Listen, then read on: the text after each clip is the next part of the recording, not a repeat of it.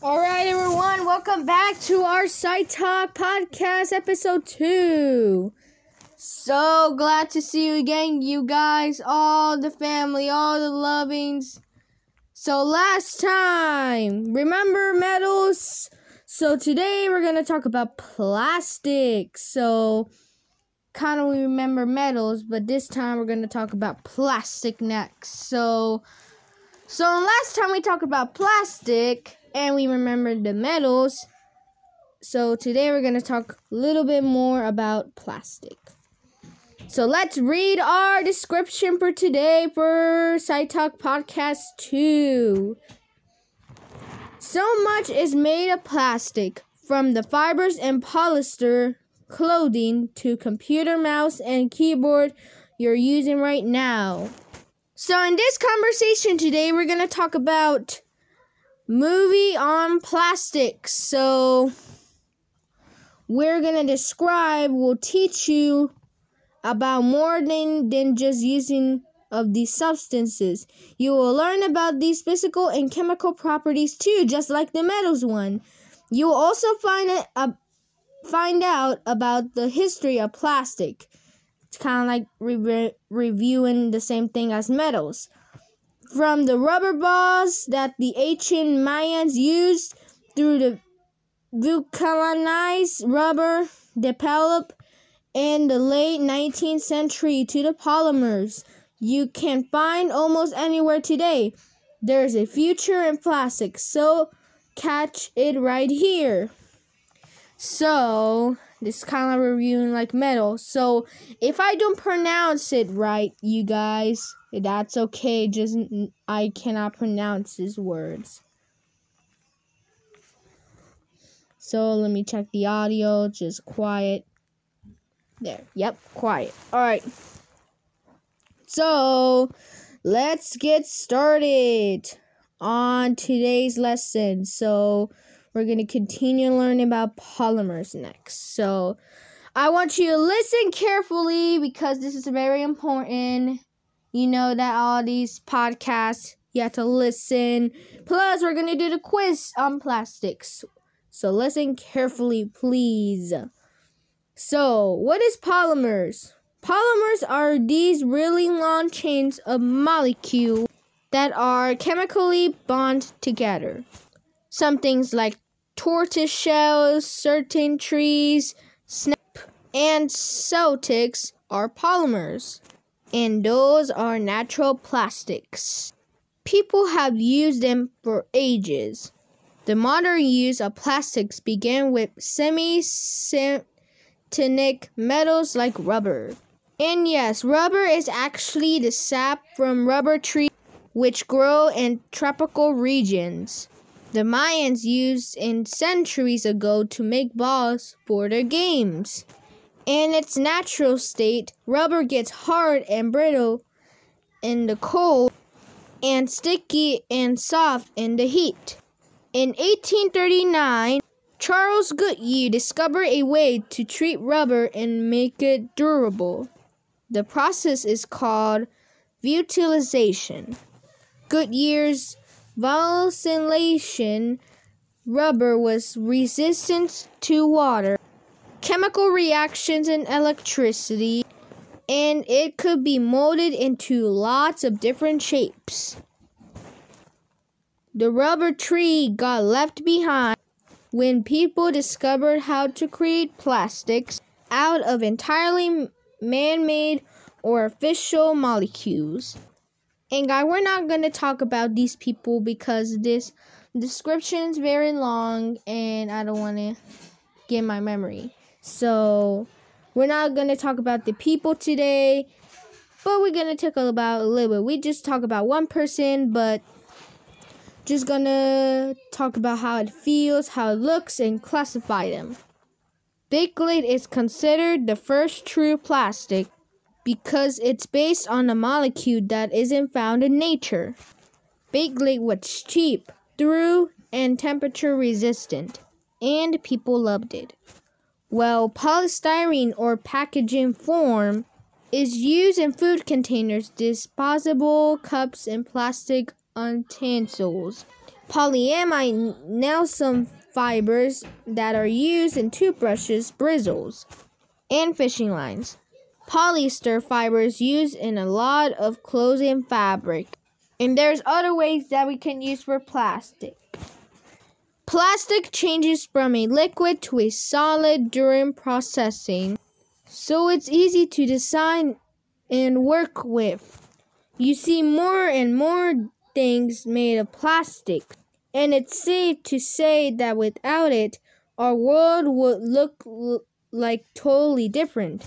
And that is true. Plastic has a kind of bad reputation with environmentalists, and for some good reasons. First of all, 90% of plastic is made of petroleum, which is a non-renewable resource. That means once that's gone, it's gone for good. The most promising research is with nanocarbons, molecules produced by vaporizing carbon with really high heat, reshaping it into molecules that are strong, slick, lightweight, and thin and stretchy enough to be made into almost everything. But nanocarbons has already been used to make bowling balls, golf balls, and waterproof cotton balls. Alright, this is the end of the description about plastic. So right now we're going to take the quiz. So, question number 1. Which term best describes object with high plasticity? A, flammable, B, flexible, C, regrid, or D, unbreakable? And the correct answer is flexible, and it's B.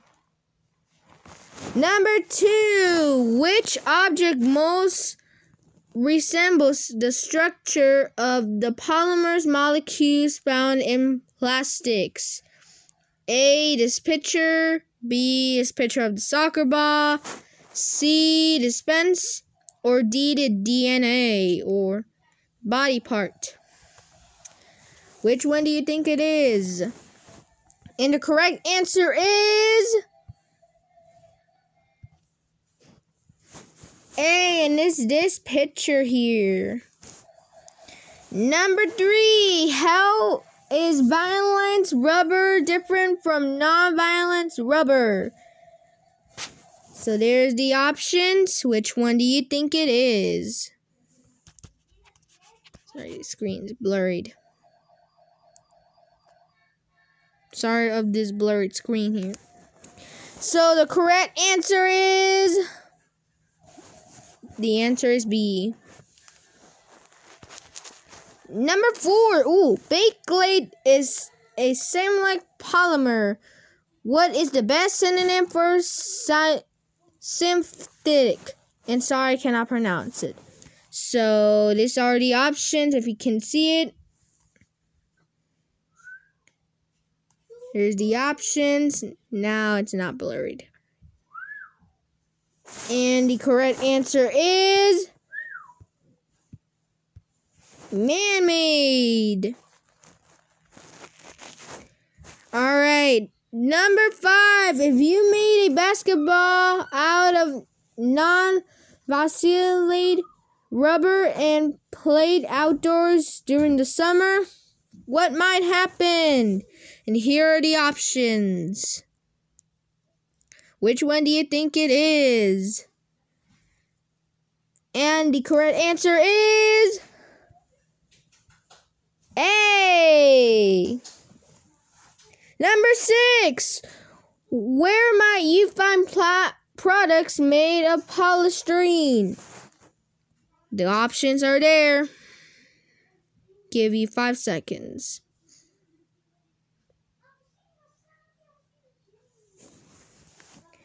And the correct answer is a fast food restaurant. Number 7.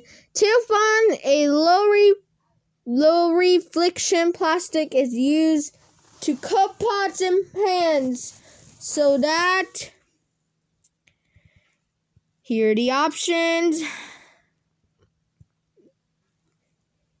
And the correct answer is C.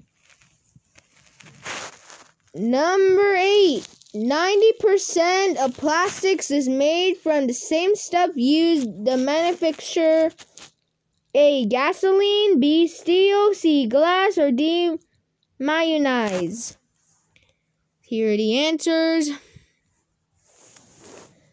And the correct answer is gasoline, and it's A. Number 9. If you buried a plastic toy in your backyard and dug it into 10 years later, what might happen? Here are the answers. And the correct answer is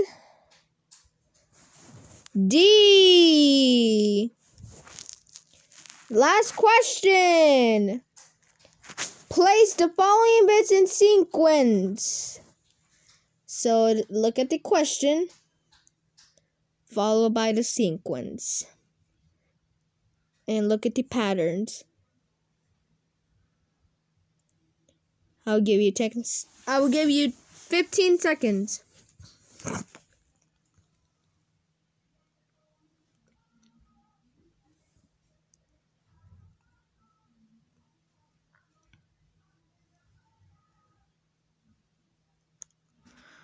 Alright, the correct answer is